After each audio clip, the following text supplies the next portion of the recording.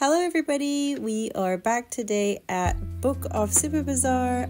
This is where I shop the most because they tend to have better quality things for me to resell on Mercari here in Japan. So let's have a quick look at the art section. This looks like a print rather than a proper ink drawing. I believe it's some Hote, the lucky god Hote.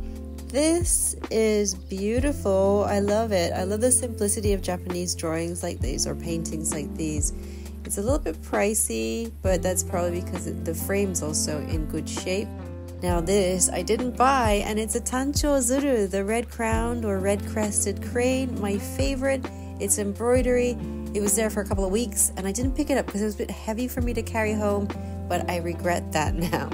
Here's a handmade piece. It might be cute in the kitchen if you like kitsch things. I think if you change the frame to maybe a black wooden one, it would look quite nice. So we're going to spend some time in the ceramic section today.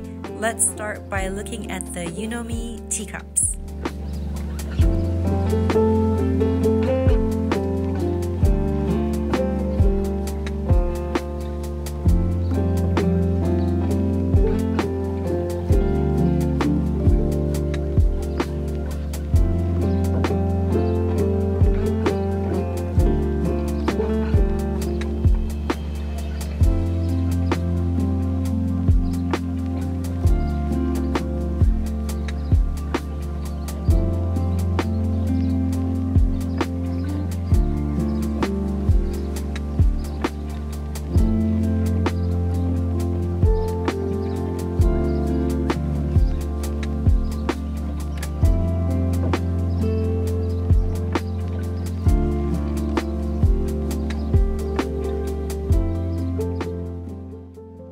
Tachikichi actually has been around since the mid-1700s in Kyoto, so it's an old company, but they have a modern brand called Adam and Eve.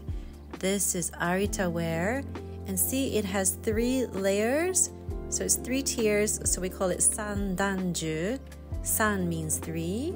Now these kind of dishes we would not really use so much at home, more for kaiseki restaurants. So they put something on top there and then they have another dish inside, bit of a surprise. This is a nidanju, 2 layer. Ni means 2.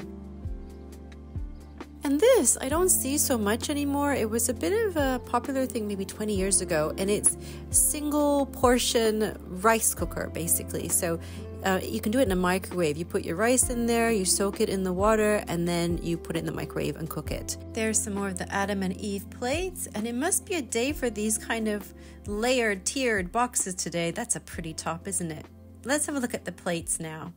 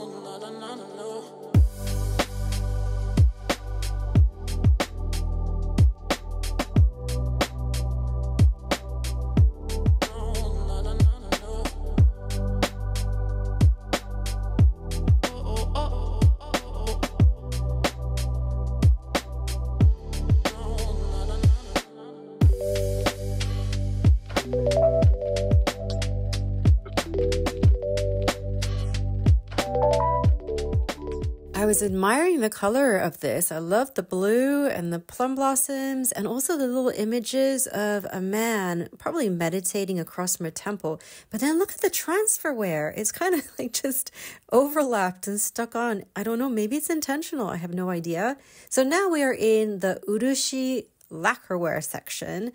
And this lovely piece is kamakura bori. So you can see it's got gorgeous plum blossoms there. This style, they carve the wood first, and then they add layers of coatings of urushi lacquer, and then they polish it down. So it's specific to the Kamakura area and the Kamakura period as well. So now we've moved on to the chataku, which are teacup coasters for the sencha teacups that you saw earlier.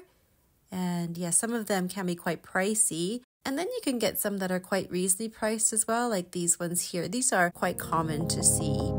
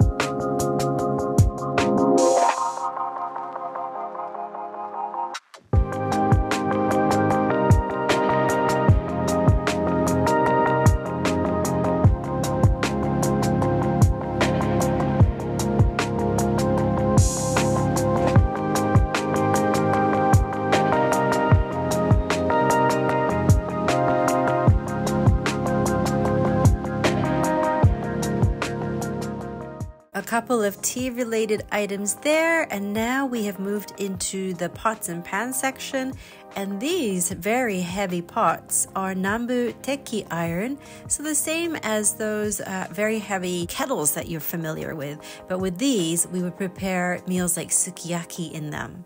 Okay, let's hit the 110 yen section.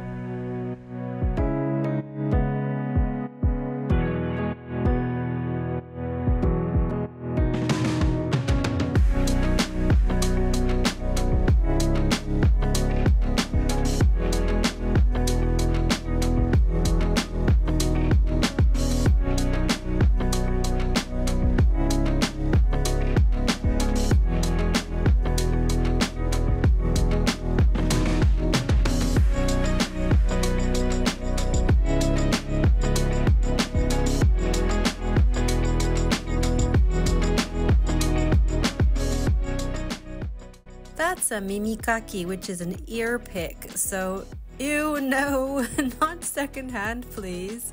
And these are more chopstick rests, hashioki. I can't really tell the condition on them, but I'm going to pick them up anyway for 110 yen. This is just, I think it was probably a giveaway by a bank. I think they were doing a series, but I wanted to talk about this little character, so I'm picking it up to explain it later. I didn't pick this little Russian spoon up on this occasion, but for Mercari in Japan, I do well with non-Japanese things or contemporary items and designer items. I love these tiny little bamboo spoons. And this nutcracker I'm getting for my ginkgo nuts. They're good to smash those. And these, I believe, are for hay fever season for children. We all suffer pretty badly from hay fever from January till April. And this, I'm showing you this box because it's a really weird tradition we have. When we're born, a tiny bit of our umbilical cord is placed in a little box and kept for us. No idea why. That's our tradition. And I am keeping this lacquerware panel for sure. This is an interesting sake cup with its own little stand. That would have been cool if there was more than one, but I left it this time. Okay, let's quickly go have a look at the vases.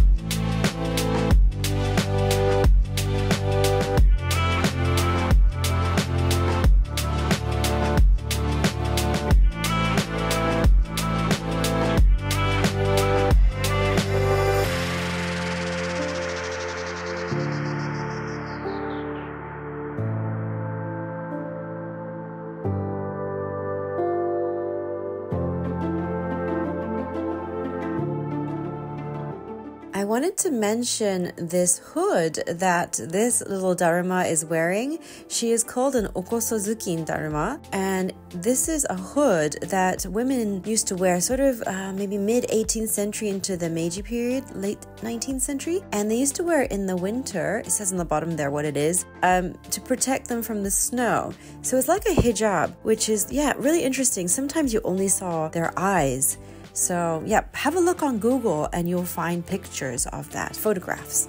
And these tiny dishes are from Arita region, Meikoku Gama, Meikoku kiln. Gama means kiln. And they usually come in huge sets with teapots and larger plates and things like that. Those sold immediately actually after putting on Mercari. And these are the little chopstick rests that I picked up, and they have different florals on each one. Can you see there? They're just kind of roughly hand painted on. I kind of like that. So I got them in the baggie. Now you're not allowed to open the bags or any wrapping on anything at BOOKOFF SUPER BAZAAR on your own. You have to go to the service counter, and I didn't because I was being lazy. And I discovered I had cracks on just 2 of these ones. So I don't think I want to sell them. I will keep them, but that's fine because I'll use them like this and put my chopsticks on. So no problem. And this is just to crack the ginkgo biloba nuts, ginnan as we call them in Japan, in the autumn. It's a little bit roughed up, but that's fine. This abacus, or soroban as we call it in Japanese, has 5 beads on the bottom and 1 bead on top. We now have only 4 beads on the bottom. That's from the 1930s when they changed the curriculum at elementary schools. Originally from China, it had 2 beads on top and 5 beads on the bottom. I don't think you saw me pick that soroban up, which was incidentally 55 yen, so about, 37 cents. So now we're looking at, that's the frame part of the lacquer panel I picked up. You can see this is a kabuki actor. Gorgeous, isn't it? It's not a particularly high value item. I need to give it a good clean still. But I just loved it. I saw it go down in price every other week, so I was happy to pick this up. I think it might have been a panel stuck onto some other furniture when you look at the back here, and someone has used sellotape to stick it down to secure it. Yeah, you can see it actually on this crudely cut mat. See where the tape was, but I can still reuse this. I think it's fine. So I'm just going to pop it back on there after I wipe it all down. And there's lacquerware produced in various regions in Japan, but this is actually Wajima lacquerware, Wajima. And the frame itself, it's soaking in all the wood oil. I use this orange one. I just bought it on Amazon here in Japan. And yeah, so it's pretty old. It's kind of rusty, but I thought it was pretty amazing that this frame actually is a Conran, so it's British. So that's my mix. I'm half British, half Japanese. My accent is a bit weird, but don't worry about that. So yeah, it's like me. So I love that. Doesn't it look nice now that's in the frame? Really pretty. Yay! So I hope you enjoyed the video today, and I'll be doing kind of videos of shopping as well as markets and areas around Tokyo and other parts of Japan. So I am super happy that you're all joining me and watching these videos and liking, commenting. Thank you so much, and see you in the next one. Thank you. Bye!